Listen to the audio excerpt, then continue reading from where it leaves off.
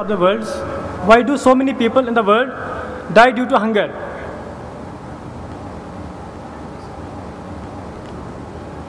Brother, I posed a question that if Allah subhanahu wa ta'ala is the cherisher and sustainer of the world, then why do many people, several hundreds of people, thousands of people die due to hunger? Allah subhanahu wa ta'ala is the cherisher and sustainer of the world, but we human beings, we are mischievous. We do not have the proper circulation, proper distribution of our grains, of our agriculture. We destroy our grains, we destroy our storage and throw it off, but we do not distribute the grains which will suffice to the hungry people and they will be saved. So it is we, human beings, who are responsible for that. It is not Allah subhanahu wa ta'ala. Allah has provided risk, and it is enough risk for whole of humanity, for whole of mankind. It is enough. But we human beings, we do not properly distribute the agriculture. And this, from the statistics, we can come to know in the papers, it has come several times, that in several places, just for the raising of the economy of that grains, they store it, they destroy it, but they do not distribute it. I hope this satisfies you. Assalamu alaikum. Myself, Abdul Qayyum, retired professor from Ranchi. I have especially come here to this place because when I saw the list of foreign dignitaries, so I came to the place. But your talk is very relevant to me, and I also think on that line, out of 99 names of Allah, only 2 names are for the punishment as Jabbar and Qahar. That point if you include, because he is sustainer and cherisher. At the same time, when the unbelievers or even the Muslims who do not obey his orders, his command, then his punishment comes to us. That is, if we include that in your talk, it will be more forceful for the audience and in general and the Muslims in particular. Thank you. Brother, I have posed a question that I have dealt with the attribute of Allah subhanahu wa ta'ala, that He is the cherisher and sustainer of the world, one attribute of Allah subhanahu wa ta'ala. But brother says that there are other attributes, and I do agree there are other attributes, 99 attributes of Allah subhanahu wa ta'ala. In fact, more than 99 attributes. One of the persons, he had numbered that it is 108. The hadith says that those who memorize and contemplate on the 99 names, attributes of Allah subhanahu wa ta'ala, the glad tidings for them is the paradise. But what you have said is that there are other Jabbar and Qahar, that Allah subhanahu wa ta'ala punishes, Allah subhanahu wa ta'ala takes account, all these things. Yes, definitely Allah subhanahu wa ta'ala also punishes, He is just, and those attributes are also there. But it is not possible for me to give you a lecture on each and every attribute of Allah subhanahu wa ta'ala in one session. I have dealt in the subject for the 3 attributes. I have dealt on the video programs, the TV talks. You will find, inshallah, on the Peace TV, that one attribute of Rabb, that is cherisher and sustainer of the world, the other that Ar-Rahman Ar-Rahim, and the third Al-Qadir. All these 3 attributes I have dealt, and you will see on the Peace TV, inshallah. But definitely Qahar and Jabbar are also the attribute where Allah subhanahu wa ta'ala says that He will take into account, He will punish those who deserve to be punished. And in Quran we have the system or the way of tabligh, or giving the message to mankind, that giving them glad tidings of the heavens, warning them that if they do not do, they will be punished for that. And for the intellectuals also, they have different arguments, and intellectually they are invited towards the truth. So alhamdulillah, we can do that also, inshallah, in future. Thank you. Assalamu alaikum. Brother, my name is Samid Ahmad. I am doing computer engineering. You said Allah is sustainer, but obvious. But why people are dying hungry? Just because of water, and what is our role?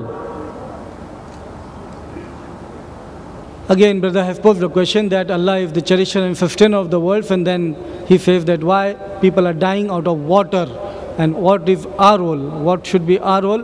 Brother, again, our role will be the same, that we should provide water towards those areas where they have no system of water. We can have tube well, we can have wells, we can have that particular social activity on, and we should provide that. But at the same time, what I would say, that if there is certain calamity and certain problem like this, that rain has not taken place and rain is not there, and people are suffering in that particular area. What I have to make a point here, that since the creation of the universe, since the creation of the world, since the existence of humankind on this world, hundreds and crores and billions of years have passed, humankind is still alive. If the water was not there, humankind would have been finished. But the proof is that Allah subhanahu wa ta'ala has given water, sent down water in every period so that this human race survives. And it has survived. This is the proof. But those areas which suffer from it, those areas which die out of hunger, die out of poverty and die out of water, what you can realize, it can be a punishment from Allah subhanahu wa ta'ala also for the misdeeds of those communities. For example, Allah subhanahu wa ta'ala mentions in Surah Al-Rum, chapter 30, verse number 41, ظَهَرَ الْفَسَادُ فِي الْبَرِّ وَالْبَحْرِ بِمَا كَسَبَتْ أَيْدِي النَّاسِ, that mischief, corruption has appeared on earth and on sea because of the deeds of their hands, so that they may taste the penalty and return to the right path. So this may be one of the things that they should repent to Allah subhanahu wa ta'ala, seek repentance from Allah subhanahu wa ta'ala, and definitely Allah is the one who provides sustenance, Allah is the one who sends down water. Don't you see how delicate balance throughout your life, throughout the system is working around you?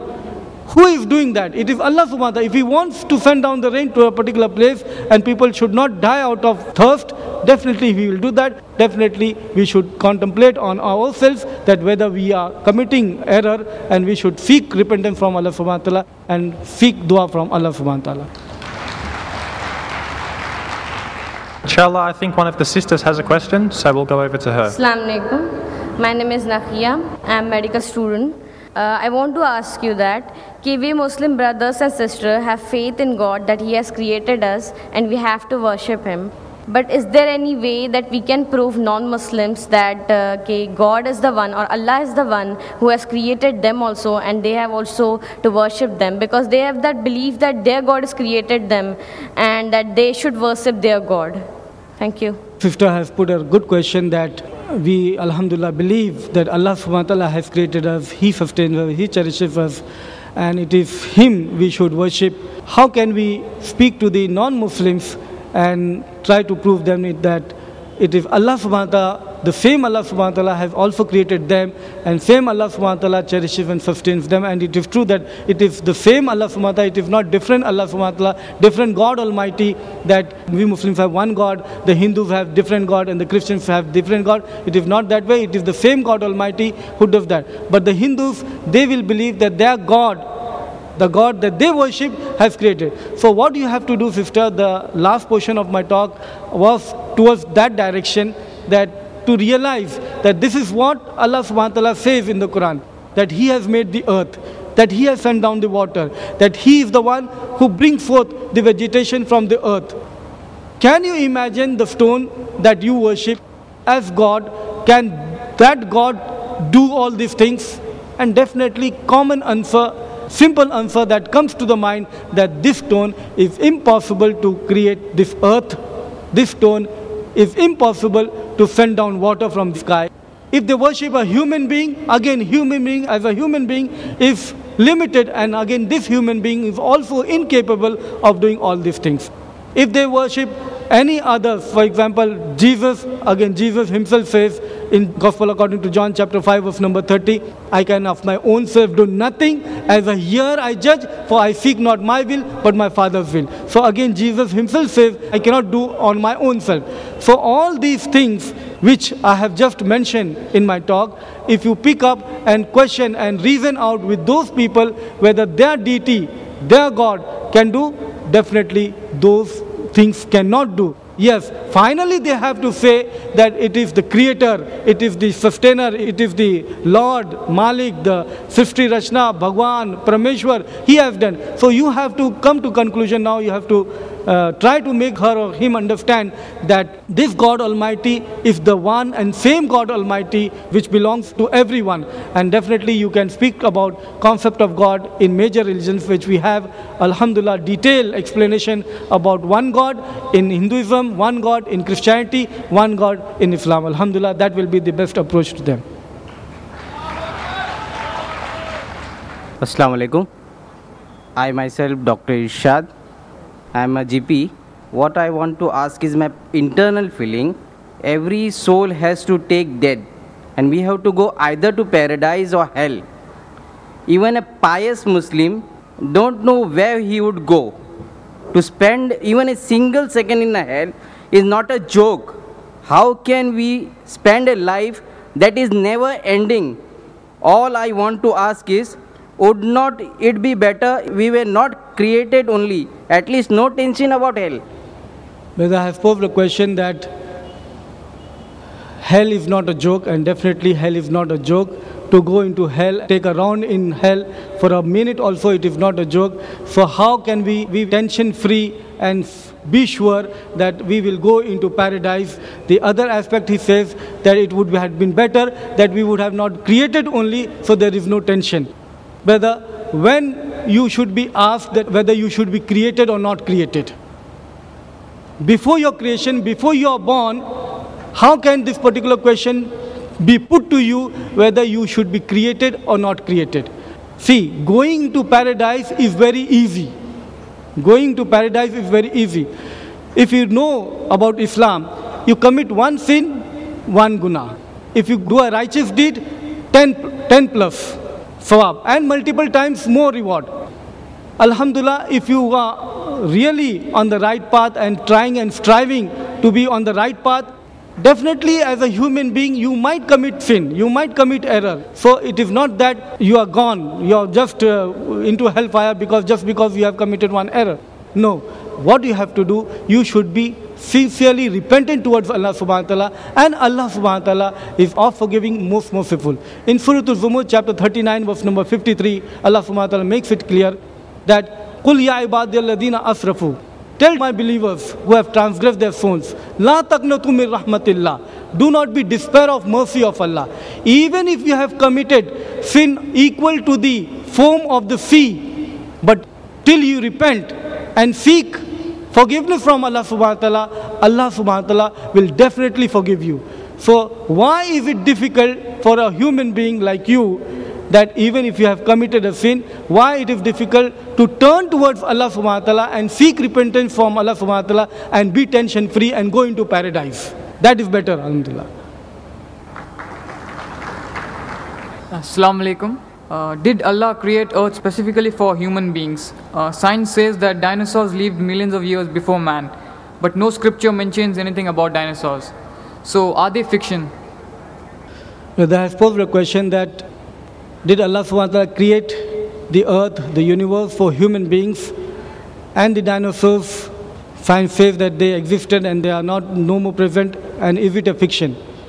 See brother, in science, scientifically from the fossil records and this and that, if they conclusively prove that dinosaurs existed, as a logical person, as a scientific person, there is no harm in accepting that such a creature existed in the past. Regarding whether Allah subhanahu wa ta'ala has created this particular earth and this universe for human being and the living creatures, there is a verse in the Quran chapter 2 verse number 29, هُوَ الَّذِي خَلَقَ لَكُمْ مَا فِي الْأَرْضِ جَمِيعًا. It is He who has created for you everything what is there on earth for you, for human being. هُوَ الَّذِي خَلَقَ لَكُمْ مَا فِي الْأَرْضِ جَمِيعًا. Whatever there is on earth, it is for you. Allah subhanahu wa ta'ala says that He has created for you. So everything, alhamdulillah, it is for the service of humankind, and Allah subhanahu wa ta'ala has created human being as the ashraful makhlukat, the best of creation. Best of the creation, ashraful makhlukat. Everything is created for human being, and He had created human being for Himself, for Allah subhanahu wa ta'ala. So we should worship Allah subhanahu wa ta'ala. That is the main goal that we should have. Assalamu alaikum. My name is Mohsin. Dr. Shuaib, I would like to ask you that we all believe that Allah is Rabbul Alameen, and today the scientists and the medical doctors, they tell us that the appendicitis or the appendix, the organ which is there, it is of no use. So I couldn't believe that, it's very difficult to believe that Allah could create such a thing which is of no use. So I would like you to throw some light on this. Brother has put a question that Allah subhanahu wa ta'ala is the cherisher and sustainer of the world, and He has created everything for a proper use, proper function. Brother wants to put this question that He has created the appendix in the body, and this appendix can be operated and removed, and nothing will harm you, and it can be removed easily. Brother, science is not 100% advanced. It doesn't know everything about human life and everything about the universe. Science is just having knowledge of 0.1% of the universe. This is what scientists themselves say. So to say that we have complete understanding of everything, we cannot say that, we cannot admit that. We do not know the explanation for this appendix, but let me tell you about the circumcision. The similar question can be put about circumcision. That Allah subhanahu wa ta'ala has created the foreskins. When the child is born after the birth, say 8 days, after 1 month, the circumcision takes place. Why Allah subhanahu wa ta'ala creates a certain thing which He commands that it should be circumcised and removed? This can be the similar question, but the answer today, we know about it. Recently we come to know that what is the exact wisdom behind it. See, the child in the mother's womb is in flex position. The thighs and everything, the room there is in a flex position. They are very close to each other. The glans penis, the portion which is covered with the foreskin, is very delicate and very sensitive, because the nerve endings are maximum 2 places in the body, in the lips, and that particular portion which is covered by the foreskin. Had it been that the foreskin was not there in the mother's womb, if it was not there, the rubbing of the thighs towards that particular part which will not be covered would be detrimental, which will be dangerous to the child itself. So it will be dangerous in the mother's womb if the covering foreskin is not there. So Allah subhanahu wa ta'ala rightly, alhamdulillah, produced or made the foreskin covering that particular portion. After the child is born, this foreskin is now detrimental.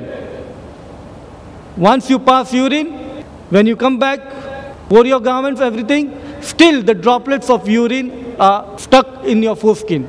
So that particular part of your body is dirty, is impure. It soils your undergarments, again that portion is dirty, impure. So it is detrimental, and because of that, several illnesses, several problems come into existence. The infection, balanitis, phimosis, paraphimosis, and the main problem or main serious illness of that particular portion because of not being circumcised is that he can suffer from CA of that part, cancer. And the cure or the treatment for that particular part is chopping out. If that person suffers from cancer, he has to chop out that particular part. So you can see that in the mother's womb, that particular piece was needed and required. When the child is delivered, it is now not required, detrimental, so it should be removed. I hope this satisfies you. Inshallah, we'll have the last question for the evening from the sister on mic 3. Assalamu alaikum. My name is Shabana. My question is, why does Allah make life hard for some people and they go through extreme hardship, while others have relaxed and easy life and they may go to Jannah too? Jazakallah. Sister, I have posed a question, why Allah subhanahu wa ta'ala makes one person's life extremely hard, another person he lives a very luxurious life and he goes to Jannah. Sister, it is not so that the person who is suffering in this world will go into hellfire, and the person who is having a luxurious life in this world will go into Jannah. This is not so. Allah subhanahu wa ta'ala says that the life that we have in this world is a test for the hereafter, whether we are rich, whether we are poor. Poverty and richness, both are test for the hereafter.